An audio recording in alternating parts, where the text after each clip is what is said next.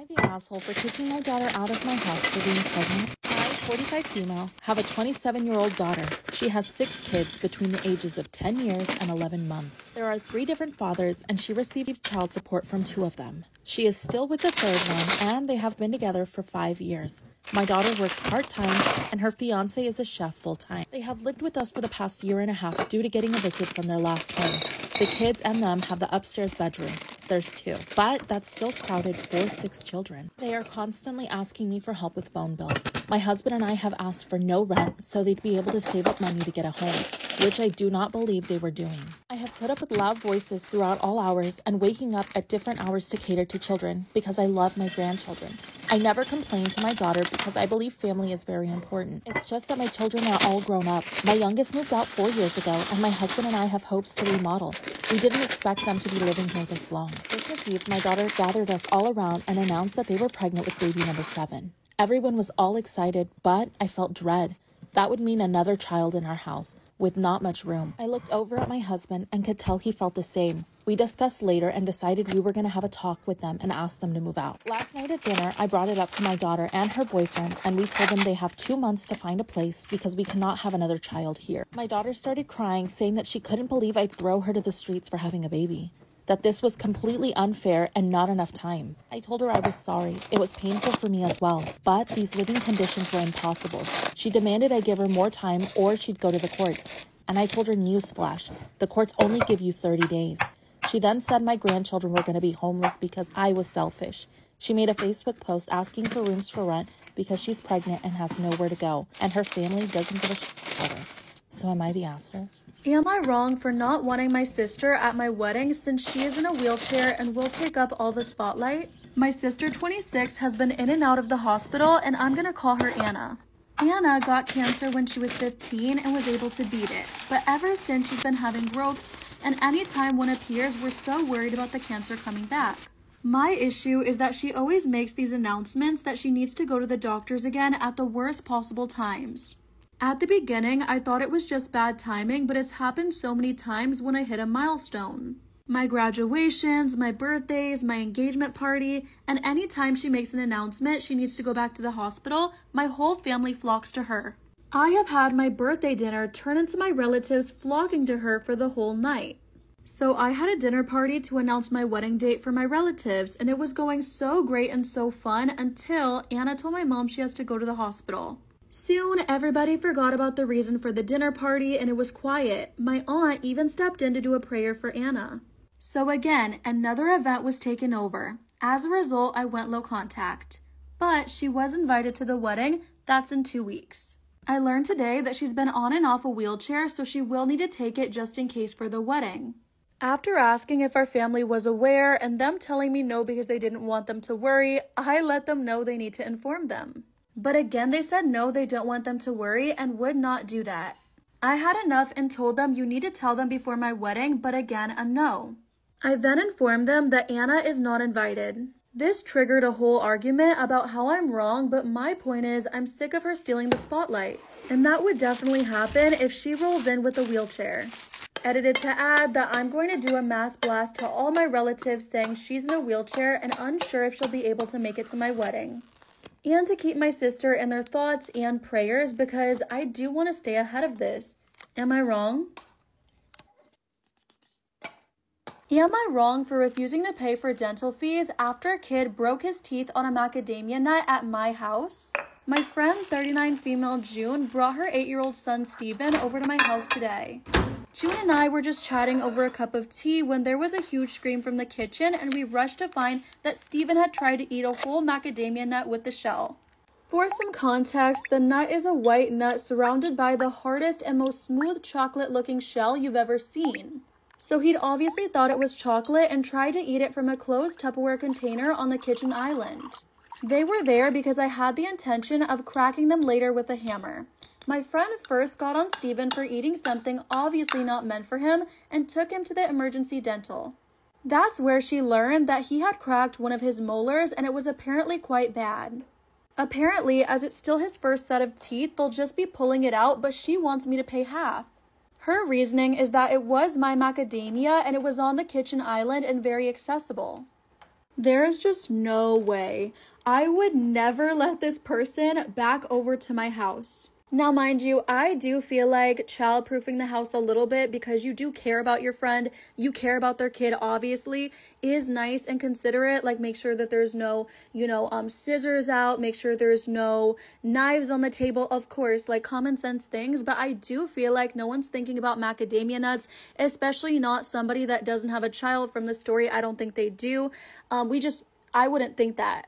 And everybody's eating the mom up on Reddit about not even watching her kid. I feel like things do happen, mistakes do happen, but trying to put it on your friend is actually insane to me. Like, baby, if you need help with a bill, you weren't expecting to pay that big bill, you don't have the money, you need me to loan you some money, that's a little different. Like, go ahead and let me know that, and I mean, I'll always help you if I can, but trying to put it on me because I did something wrong is insane. I would be more embarrassed that I wasn't watching my kid to my friend. Story time. I broke up with my boyfriend of 4 years after the worst day of our lives, and he is calling me to be cruel. Do I owe this man a conversation? About a year ago, I broke up with my boyfriend of 4.5 years.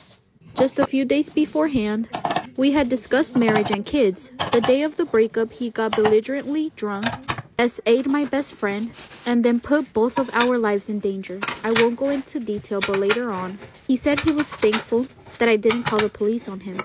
I broke up with him that night, and he had his brother pick him up from my house. He claims he does not recall anything that happened due to being blacked out drunk. Like I mentioned, previous to this day, we had a great relationship. But once I broke things off, I realized how toxic it was. I was codependent on him. My only priority was his happiness and safety. I was fearful of him and tiptoed around topics that he was sensitive, mainly having to do with stability, like when would he get a job, when will we move in, what plans do you have for the future, etc. When we broke up, it's like the goggles were off and I was seeing the relationship for what it truly was. The day after the breakup, he was blowing up my phone asking why I had broken up our 4.5-year relationship over one bad day. I asked him for space and we didn't talk for a week. At the end of the week, we had a 20-minute phone call conversation where I explained why this relationship was toxic for the both of us and how we neglected parts of ourselves to force it into happen, like two puzzle pieces that don't fit. By the end of the phone call, we were on the same page and agreed that we didn't need to have further conversations about the relationship. Over the past 2 weeks or so, he has kept messaging me, begging to get back together and bringing up all different ways that he will change. I would reply but keep the message short and to the point, that we would not be getting back together. Last night really irritated me because he said I was being cruel for being short with him and not willing to discuss further why our relationship went downhill so quickly. He also said that he would be blocking my cell phone number and overall just made me feel like crap. Do I owe him a conversation? I can't help but feel lousy about how things ended, even though it was perhaps the most fearful day of my life. Just to let you know about my friend, she is okay and it was not rope like a previous commenter mentioned. It was unwanted touching. After I kicked him out, I went to get her from where we were and we spent the rest of that weekend at her house discussing, processing what had happened. We've had no contact since. Am I the asshole for reporting the pizza delivery guy for sliding a note under my girlfriend's door? Disclaimer, this is not my story. I, male 28, was spending the weekend with my girlfriend at her place. We decided to order some pizza and she ordered from her usual restaurant. When the delivery guy arrived, I opened the door, he looked at me confused, then proceeded to ask where my girlfriend was. I said excuse me, then asked what he was asking.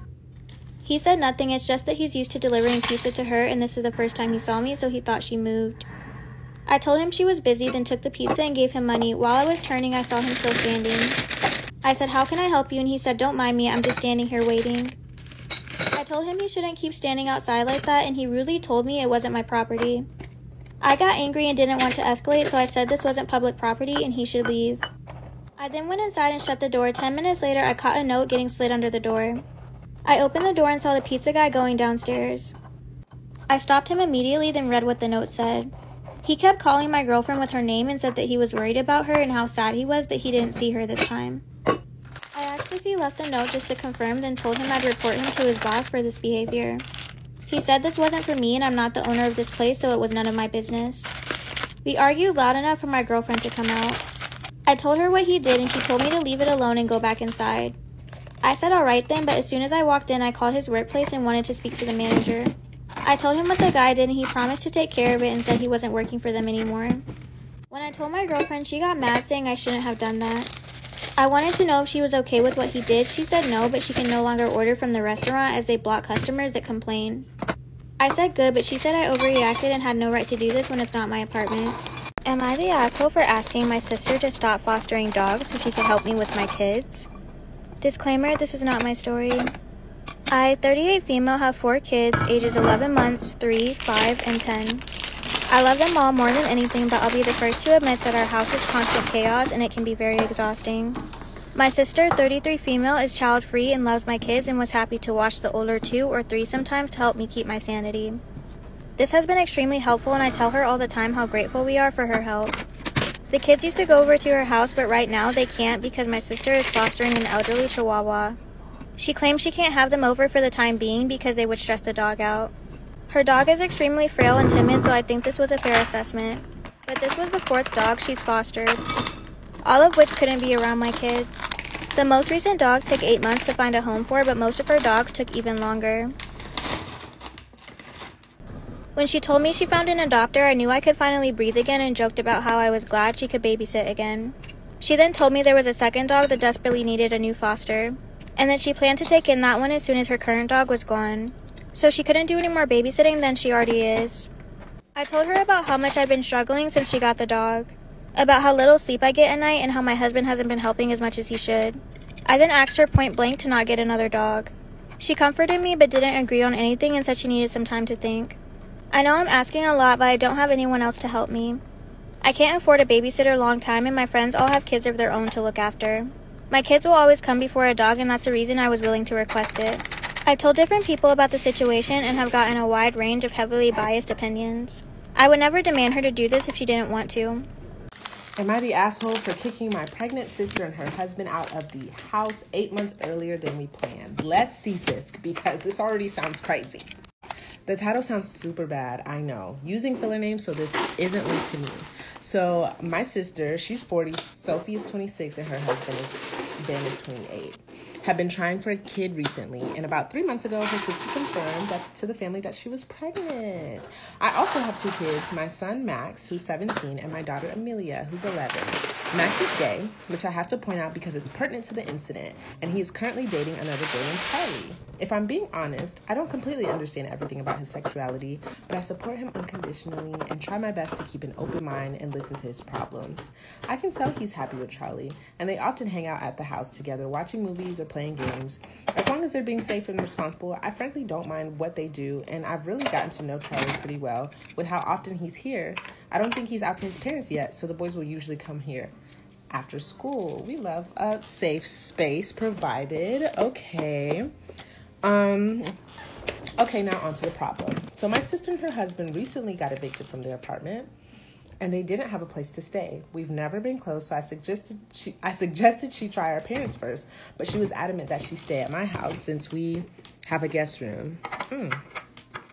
And if they stay at our parents', they'd have to sleep on the couch. I gave in, of course, because I'd feel terrible if I didn't. And we agreed that she and her husband could stay a year to find a house to get their life together. About 2 months in, I'm honestly surprised she didn't find out earlier since they weren't being subtle about it. Sophie saw Charlie and Max kiss in the living room while she was in the kitchen with her husband, and immediately gave me a disapproving glare. She had never acted overtly homophobic to anyone, so I was surprised when she went full-on freak out. She said something along the lines of, "Why are you letting them do that? That isn't normal." And went on that stereotypical boys are for girls and boys shouldn't be together, blah, blah, blah. And basically super hateful and mean. My son really liked Sophie, and I could tell what she was saying was really hurting him. Oh. And this is where I may be the asshole. I got pissed and told her that she had the rest of the day to pack her shit and get out of my house. They left to stay with a friend of Sophie's, but now I'm getting phone calls and texts telling me I'm heartless and that she's pregnant and and how could I? Should I have let her stay? Honestly, I don't know what to do, but Max looks absolutely heartbroken right now. I don't think he was expecting her to act like that. Am I the asshole? I don't think so, because I feel like you gotta protect your children, period. Like, I'm sorry, but she cannot be doing that in his household. Like, that's his safe space. What do y'all think in the comments? Because, child, Sophie gotta go. Am I in the wrong for insisting that my niece pays for my daughter's surgery? My niece, Andy, 19, baby, 15 months, grabbed a hold of my daughter's, Kayla, 13, earring at Christmas and ripped it out completely. The earlobe will require plastic surgery to fix to look nice again. It is said to be around $2,000 in the ER, but the nurse said that she can't give me the exact quote and gave me some recommendations for plastic surgeons. The ER trip was a nightmare on Christmas, and it was a 2-hour wait while my daughter was in pain. The whole time I was waiting there, my sister or Annie didn't even bother texting my daughter or me to apologize or to even see how she was. My husband, me, and my daughter are so mad at them, and I want to take Annie to court if she doesn't pay for the surgery. The surgery would be considered elective because our insurance is labeled as cosmetic and it would come out of our pockets. Annie said that she can't afford to pay for the surgery even though her baby just walked up to my daughter unexpectedly and ripped her earrings out of her ear. They said it was an accident and things like that happen. I have 3 children, and none of them have ever done something like that, and I would be embarrassed if they did, and I would apologize and offer to pay. My sister called me a bitch for even suggesting that Andy pay because Andy is saving up to move out. I don't think my request for money is unreasonable, but Andy and my sister have blocked me from texting them, and my husband is insisting that if we're forced to go to small claims, he wants pain and suffering added to the surgery bill because my daughter's ear hurts so much and Andy never once expressed concerns over Kate's injury. There's been a recent update on the girl in the freezer's mysterious death. On September 8, 2017, a young 19-year-old girl named Kanika Jenkins told her mother that she was going bowling and to the movies with some friends to celebrate her new job at a nursing home. She borrowed her mother's car and left the house around 11 p.m. This would be the last time Teresa Martin would see her daughter alive. It turns out that Jenkins went to a hotel party on the 9th floor of the Crown Plaza Chicago O'Hare Hotel in Rosemont, Illinois. Security footage showed the group entering from the side entrance around 1 a.m. During the party, Jenkins' friends are sharing videos on Snapchat and some of them are even live on Facebook, but it was clear that the girls were not happy. Males were aggressively flirting with the girls even after being told to back off. Around 1:30 a.m., Jenkins sends a text to her sister. This was the last time any of her family members would ever hear from her again. Around 3 a.m., the girls decided to leave the party. In the hotel lobby, Jenkins realized that she left her belongings like her keys and cell phone back in the room. Some sources claim that her friends left her alone in the hotel lobby, while others say that they left her in the hallway on the 9th floor by the elevator. Either way, all of her friends supposedly went to grab her belongings from the party, leaving her all alone for about 10 to 20 minutes. When the group returned, Jenkins had vanished. They searched the hotel trying to find her but had no luck. Between 4 to 4:30 in the morning, they decided to finally call her mother, who quickly made her way to the hotel. She pleaded for help from the hotel's front desk, but they refused. She then requested to see security footage or for security to help her find her daughter, but they told her that only police could look at the tapes. At 7:15 in the morning, Martin called 911 about her missing daughter. The dispatcher told her that her friends could be lying and Jenkins was probably passed out drunk in a random hotel room. He told Martin to go home and relax and wait a few more hours for her to show up. The next day though, Jenkins was officially reported missing and police began their investigation around 1:15 p.m. on September 9th. Hotel staff claimed that they looked at the security footage and didn't see anything. Police searched the hotel and surrounding areas, but again, nothing. Around 10 p.m., an officer decided to look back through the tapes just in case he missed something and discovered a clip of Jenkins stumbling around the hallways of the hotel lobby around 3:20 in the morning. She appeared to be extremely intoxicated, confused, and stumbling into walls. This is when they quickly launched a team to trace her last steps. Crime Fanatic Friday Part 2, The Girl in the Freezer. New updates in the case. When police retraced Kanika Jenkins' last steps, it showed that she had gone into an elevator and taken it down to the lower level of the hotel where she stumbled out and down the hallway. The tapes show her walking upstairs into another hallway and at one point walking into the men's bathroom. She eventually finds her way to the kitchen, which was under renovation, and the last known footage shows her walking through the back towards the double freezer. The video doesn't show her walking into the freezer, but it's speculated that she opened the door, walked in, and couldn't find her way out again. While the kitchen was under renovation and not in use, the freezer was still running because it was being used for extra storage for food for an upcoming new restaurant in the hotel. On September 10th, 2017, at roughly 1 in the morning, Jenkins was found dead inside the freezer unit, lying on the floor, hair messy with one shoe off. She had been wearing ripped jeans, a crop top jean jacket, and a white bra. The police described her as frozen solid, but didn't suspect foul play. The autopsy came back inconclusive, however later reports said that she died from hypothermia. She also had some scratches and wounds on her foot and her ankle that were exposed from not having a shoe, but other than that, no wounds or markings were found. No signs of struggle or fight were found either. However, people online and her own family think and speculate theories of what happened, as there was video footage from the party and her friends making comments that were suspicious, but there's no compelling evidence to back up that they had anything to do with it. Others say that the hotel tampered with the footage and had something to do with her death. Either way, in 2018, Jenkins' family filed a $50 million lawsuit against the Crown Plaza Hotel for her death. The suit claimed that the hotel was negligent for not properly securing the renovated freezer area and locking it off from the public. Jenkins' mother also stated that if they had looked at the security tape sooner when she was urging them to, they might have found her sooner and alive. In October 2023, Teresa Martin, Kanika Jenkins' mother, reached a settlement of $10 million. The terms and agreements won't be made public as Jenkins' family is seeking to keep the deal under seal, citing safety and privacy concerns. Am I wrong for ruining Christmas and being upset that the only gifts I got for my family were joke gifts? My family got mad and told me not to go and just stay because it wasn't serious, but I still left and put my phone on Do Not Disturb. I had several missed calls and texts from my family calling me names like ungrateful, sensitive, and childish. They said that I ruined Christmas and made my parents upset because I left. Well, the next day, I exchanged and opened gifts with my boyfriend and his family, and one of the gifts I got was the book I wanted. I decided to post it on Instagram story, and not even 0 minutes after posting it, my sister sent a screenshot of my story to the family group chat. They basically got mad at me for leaving and told me I ruined Christmas over some presents. Then they said I owe everybody, especially my parents, an apology, because my mom spent New Year's sad because of my actions. So now, I want an outside party to tell me if I'm wrong. Am I wrong for being upset about the gifts and for leaving? Am I wrong for kicking my daughter-in-law out on New Year's Eve for calling me mom? My eldest son and his wife are called Ed and Edna, and my youngest son and his wife are Sam and Kat. For context, I've known Edna her whole life, because when she was 7, her mom got diagnosed with cancer, so I started to help take care of her. Her and Ed were best friends, so it made it easy, but when she turned 10, her mom passed away, so I took over all duties of raising a daughter. Then she started to date my son in college, and they got married later on. I genuinely look at her as my daughter because I basically raised her. Her dad drank himself to death when she was 19. She would spend all holidays and all breaks with us. When they got married though, they bought the house 4 houses down and have been living there. Now Kat is very sweet. She can cook well and we bond in the kitchen and get along great, but I really don't like being called mom by her. I don't like it when people or children call me auntie or nicknames, and I don't mind Edna calling me mom because I do feel like I raised her and earned that title. Now I've talked to her and my son so many times about this, saying it doesn't make me comfortable, but she says that it should, and that it's awkward for her to call me by my first name.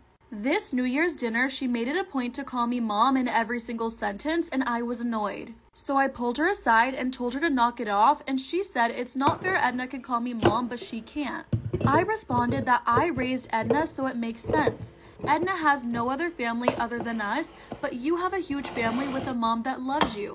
But she said that she feels that I'm rejecting her from the family. So I said, if you feel after all I've done for you, this is the thing that makes you feel isolated, you need help to be grateful. Among other things, I paid half of her college loans and helped her for the house they live in. She said that I'm a bitch and Edna can be my favorite daughter-in-law, and it's creepy that I will babysit pups and not my grandkids because she and Sam will never come back. I told her to get out and be a brat somewhere else, and that's when Sam got involved and dragged Kat away. Kat lives 6 hours away and I can't drive well, and they don't have a guest bed for me to stay in at night. I pay 25% in childcare though. Sam sent me a text asking me to apologize because it's such a small thing and Kat is serious about her threat. Even my grandchildren call me by my name. Am I the asshole for kicking my brother and his family out after his son stole my engagement ring? Disclaimer, this is not my story. The reason I, 26 male, know is because I literally caught him in my room going through my things and it's on camera. My nephew is 9 and has a habit of stealing things. They've gotten in trouble a few times at stores because he'd leave with something in his pockets. But he's a kid, so they usually say he just forgot he had it. Even at school, my brother has had to talk to the principal multiple times. It doesn't seem like they've done anything to stop it. They had to come stay here with me because my brother lost his job and they weren't going to make it with all their bills, including rent. He's doing Uber right now while he searches for a job. A month ago, I finally bought an engagement ring for my girlfriend that I was planning on proposing to soon, but now I don't know. It's a $4,000 ring that I spent over a year saving up for. It's been hidden in my room under one of my drawers. I found my nephew snooping in my room and I told my brother to control his kid. I then got a cheap spy cam just in case.